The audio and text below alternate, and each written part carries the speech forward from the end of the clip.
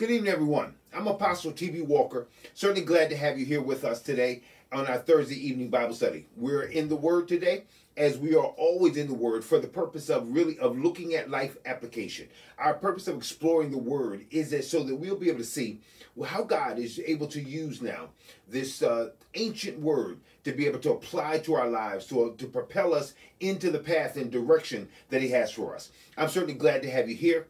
Certainly glad that you are going to share. Make sure that you press that share button, because we want to make sure that we share this revelation with our friends and with our family and those that we care about. Listen, I just believe that God is doing an awesome, wonderful thing today. And we're going to be taking off on what we started last week. We were talking about Zechariah last week, chapter number 3, and we were looking at verses 1 and 2. We were dealing with this character by the name of Joshua. Well, we're going to look at what God is doing with this character now, who is standing before him in what looks like a judicial scene.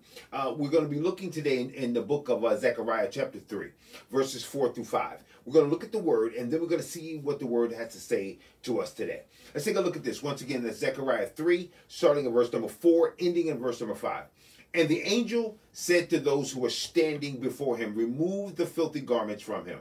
And to him he said, behold, I have taken your iniquity away from you, and I will clothe you with pure vestments. And I said, let them put a clean turban on his head. So they put a clean turban on his head and clothed him with garments. And the angel of the Lord was standing by. Hi, Mom. Let's have a word of prayer. Father, in the name of Jesus, God, we just thank you for this word. We bless you now for what you're going to do. In Jesus' name, amen. Now, let's take a look at the study. The angel of the Lord who was standing by said to them, listen, remove the filthy garments from him. And then he says, behold, I've taken away your iniquity from you, and I'm going to clothe you with pure vestments, with rich vestments, with pure vestments. So he says now, take away his garments. Now, understand this. Joshua is standing before the Lord, and we recognize that looking at the last few verses that his garments are filthy. He is the high priest. He is the ordained priest to go before the Lord, to minister before the Lord, and he represents the land. He represents the priesthood. He represents the people. He represents Israel. And Satan who is an accuser of the brethren, is standing here in what he believes is a really strong position. He's standing here with Joshua as a worshiper of God and as a priest, serving in the capacity of a priest. And he's saying, this is how he's serving you. In this capacity, we are witness here of these filthy garments. And so now, as we begin to look here at the angel of the Lord, who is, there's not clear, through interpretation of who this angel is, whether he is a true angel that is given a particular task by God, or if this angel is the angel of the Lord, is the embodiment of Christ, is this the great mediator who will come down later through the generations and die for the sins of all the world and those who receive him. But here's what's being spoken here, and we know this is by God. He says, take away the filthy garments from him. Now, when you look at the word that's used in this take away, he's actually saying take, from upon him these filthy garments. And literally, he's saying remove this burden and this weight from him. When he looks at this isn't a stripping down of Joshua in anger and embarrassment, stripping him down so that he will be shamed and his nakedness will be recognized. No, this is the Lord coming saying he's bearing a burden that's too heavy for him. The reality is that Joshua isn't capable of bearing the burden of his own sin, let alone bear the burdens of the sins of the people, the sins of all of Israel, to get these garments off of him. Joshua is operating as a high priest, and Satan is accusing him and is standing on what he's sure is a really good place. And listen, I want to make sure before I go forward that you recognize that this is interactive. If you got a comment, you got a question that you want to ask, if there's something you want to add that maybe I may have missed, listen, put it in the comments. And I want to make sure that we are able to answer those in real time, and we can have a conversation if necessary here. But let's take a look at this. Satan really feels good. He feels like he's really on really solid ground. And the truth of the matter is this: Joshua is guilty of standing before God in filthy garments. It's real. The guilt is there. And when you understand how the high priest is supposed to operate, the high priest's garments cannot, they're supposed to be pristine. They, according to the Jewish canon, they're supposed to be pure, white. They're not supposed to have a blemish. That's according to the canon. And so, when they were blemished in any way, they did not wash them. They didn't whiten them in any way. They didn't come back and try to scrub out the stains. They got rid of them. They had to now put on new garments. So there was no order given to wash the garments. Go take those clothes off and fix them. No, they were beyond repair. And that's true. And Satan comes and he looks and says, I know the word. I know what's said. The garments are beyond repair. And he's actually worshiping and serving as a priest. This is the condition of your people. This is the condition of the priesthood. They are serving you with these filthy garments. And God now, and the truth of the matter is, Satan is looking and saying, how can you rectify this? You must bring judgment. The truth of the matter is, Satan is sure that he has them. And just as sure as Satan is about the church today. When he looks, when you look around at certain areas in the church and certain things that you're seeing on social media that might flip you out, and people are looking and saying, oh man, the ship is going down. And Satan looks like he's winning, and people are pulling their hair out because they're wondering, you're giving him all this ammunition, everything that is needed to try to tear down the church. Certain people in the church are giving them, the bullets.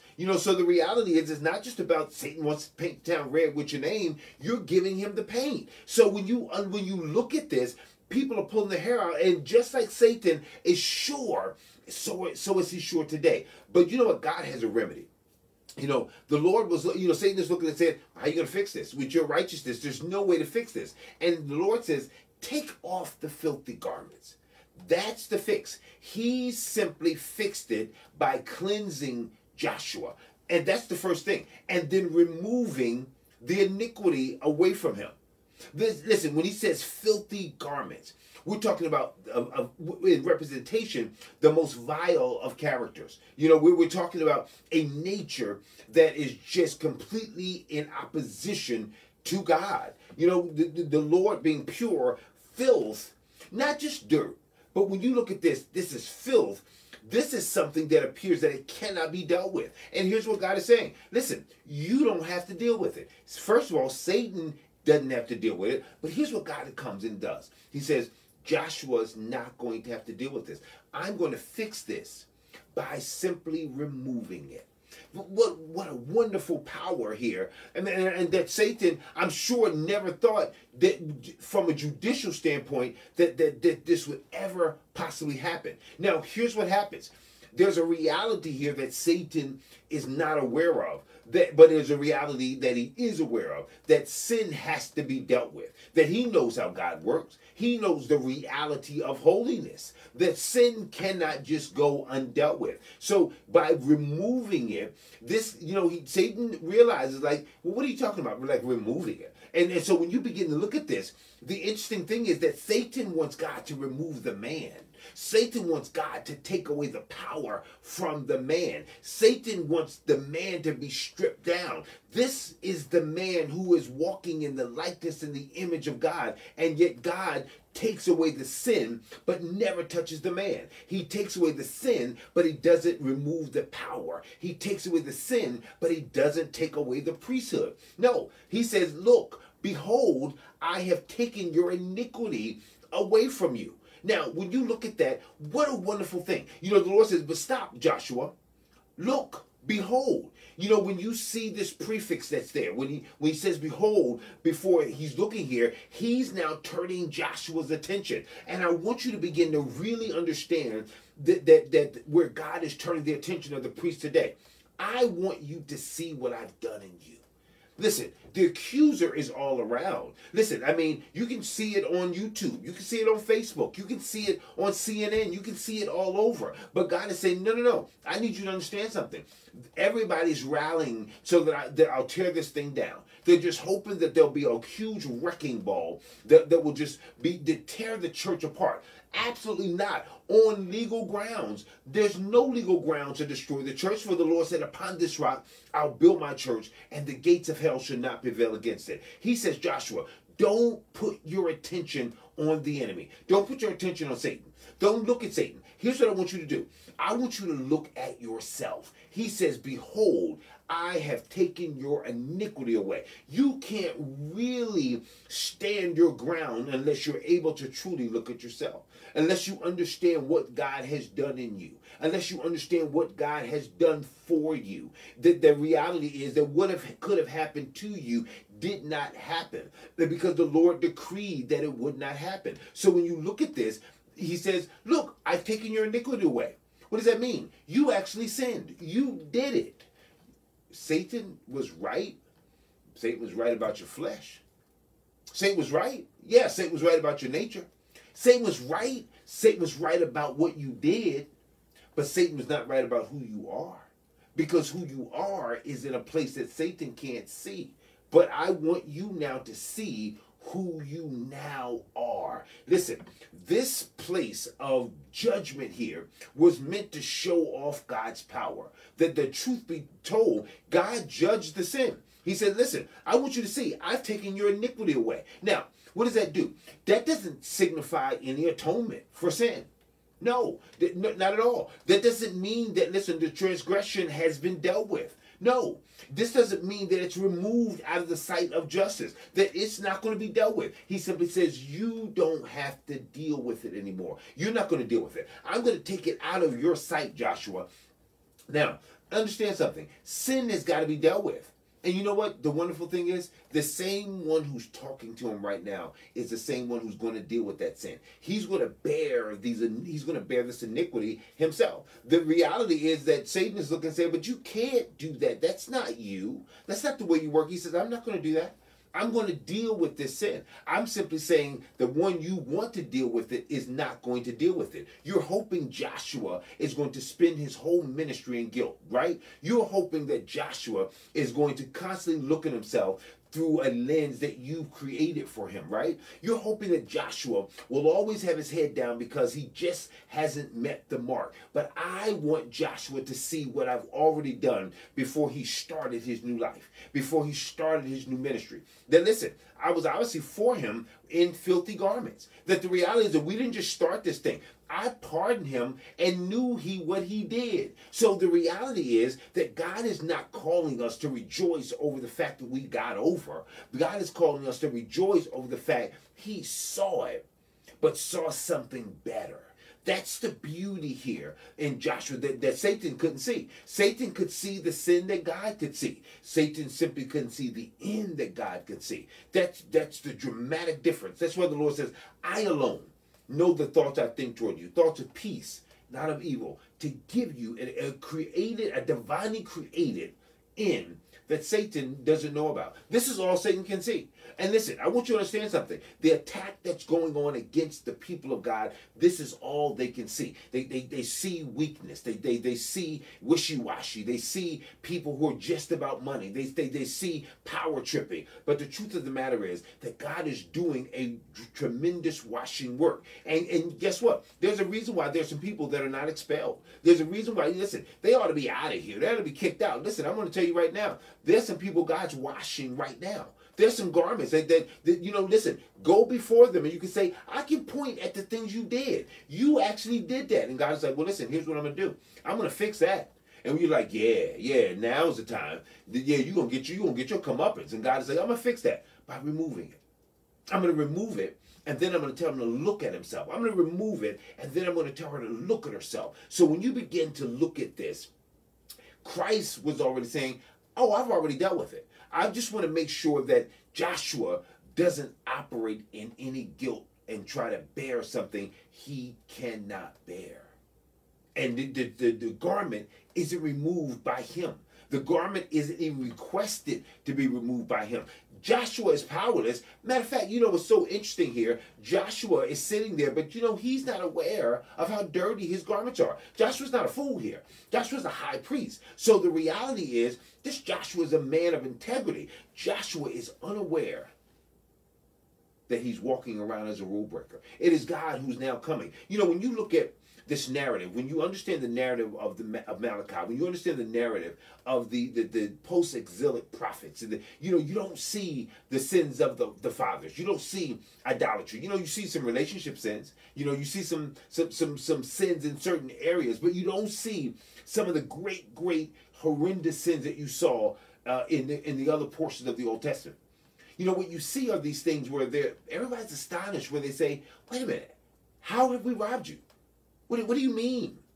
But what do you mean we say this and you say that?" They were astonished because they were going through the motions, and that's what God was coming against. He was coming against a time where the people were thinking they were righteous because they weren't doing that, or they weren't doing that overt thing, but they didn't realize that their worship had just been willy-nilly, that their worship had been humdrum, that they were just going through the motions. So when you begin to look at this, God was shaking up a group of people that had a dynamic work to do, that were doing the work, but simply plodding and going through the motions. God was not supreme in their life. He was not, this was not a work of joy in their life. They were not looking to increase. They were not looking to take the land. They were just biding their time until the Lord cracked the sky. They were just biding their time until the Messiah would someday come and get them out of their misery. They did not know what an exciting time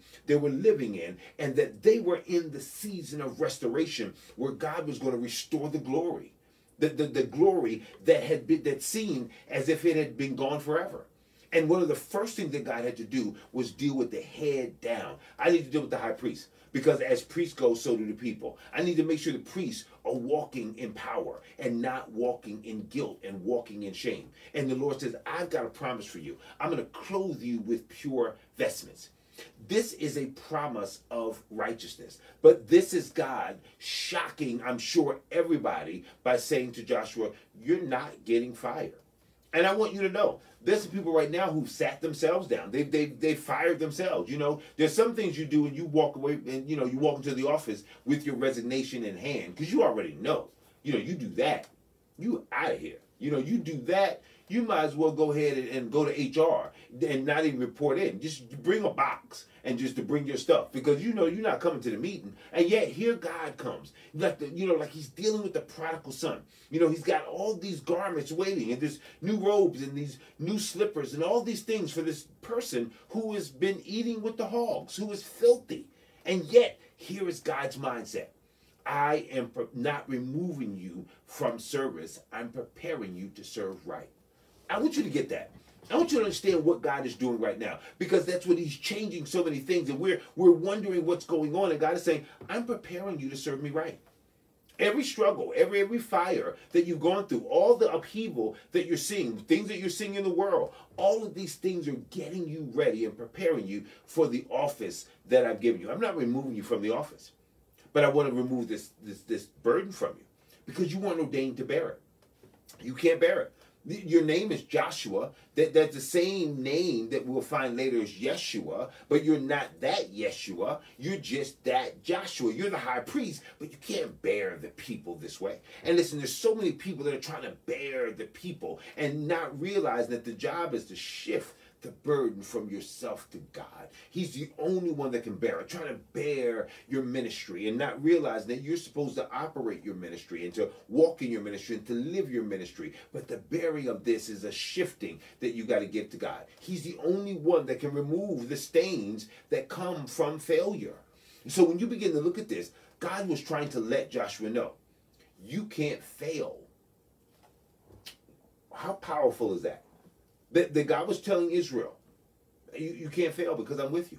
And listen, you can't be wrong because I'm dressing you. Listen, your preparation is sure because I'm dressing you for the atmosphere you're going to. I'm dressing you for the environment that I'm causing you to operate in. So the reality is that what God is doing right now is stripping off garments. And you know what's so weird is that if you don't know that it's dirty, you can actually fight somebody holding on to a dirty garment, and you just can't see the stain. You know, you're not aware. You're like, oh, I like that one. There's nothing wrong with that. And they're like, this is dirty. I mean, I've got something better for you. I've got something new. You don't even realize you've been walking around with holes because you can't see it in the back. There's areas you can't see. There's coffee stains. There's things that you've bumped up against, and you're not as clean as you think you are. And so it is God now who comes even to the high priest and says, you got to let me dress you. Listen, you gotta hear me when I tell you you have iniquity. Listen, don't get self-righteous and forget that though you're a high priest, you're not higher than me. I see you, and I'm telling you, I want to do something new in you. I want to do something dynamic in you. I want to change you. I want to rearrange your ministry. I want to rearrange your life. I want to change how you operate. I'm going to make it so that you'll please me because I'm going to dress you myself. And so when you begin to look at this, and I want you to check that out. I mean, and listen, if you got any comments, don't hesitate. But, I want you to look at verse number 5. He says, now let them put a clean turban on his head. And they did it. They put a clean turban on his head and clothed them with garments, and the angel of the Lord was standing by. Now, this was the garment of the high priest. And, this is one that Joshua probably had on his head already. And God is, what a sight where I'm sure this dethroning is what Satan was expecting. I'm sure there are people right now that are so out of line. That are so out of line. And then, you look at it and you say, like, oh man, they're done. And God is like, I'm not doing a dethroning. I'm doing a rethroning today. I'm not going to do it, taking them down a peg. I'm actually doing a promotion preparation class today. That's exactly what God is doing here. Listen, I'm promising you this, and then he does it. I want you to know how instantly I'm going to give you new clothes, and then boom, he now becomes and says, I'm about to do it. Listen, he says, I'm about to do this, and then he does it. This is a quick work that's about to happen in our time. I can promise you that that's what God is saying. And some things that you're going through right now, God is saying, listen, I just promised you I'm going to do it. In this vision, he tells Joshua, listen, I'm going to give you new clothes. Take those clothes off. Right? Take those clothes off. I'm going to give you new clothes. And then boom, the new clothes are there. Why? Because they've already been prepared for this moment. Satan may have thought that he accused you and brought you to court. But God had already had your new clothes waiting before you ever came to court. Before you were ever accused. Before you were ever dragged before the court. Before you were ever so-called embarrassed, by what was going on that was uncovered and exposed. And here God is saying, I already had your covering. I already had clean clothes. I'm going to show you off. Listen, you can't walk in guilt and shame and stop. You can't allow guilt and shame to enter in and you just quit. And you just come to God with a resignation when he's coming and saying, I can fix that. That's not too much. Listen, I want you to rise and shine. I want you to wake up that God wants to put something new on your head. He wants to put something new around your mindset, something new in your brain. And so this thing that was foul that Joshua was dealing with, God says, I'm taking it off. And I'm going to, and on the new one, because the inscription was holiness to the Lord. When he put this new one on, he's reestablishing holiness to the Lord. It's only God can do that. Listen, I want you to understand, no matter how much we want revival, revival only comes from God. The truth be told here, that Joshua's not crazy. Joshua would have wanted revival. Zechariah would have wanted revival. Everybody wanted revival. Do you understand that nobody could take the garments off but God? Nobody could set the time but God. Nobody could take the high priest and fix him but God. So as we're looking and hoping and fixing and trying our best and coming up with all new ideas, you realize that we've got to get back to prayer because only God can fix. This is his church. This is Israel. And so God now begins to give a vision and say, hey, looks out of control. I got this. I am in control. And so when God commanded it, guess what happened? It happened. There were people already established to dress you. They were already there.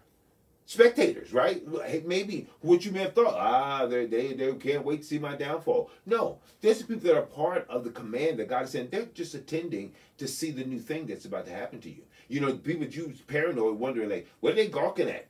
they are expecting something awesome. God's been talking well of you. You just don't recognize it because guilt and shame will cause you to think that. Will cause you to think that the glory is diminished. And here is what God is doing. This was the restoration of the glory of the priesthood.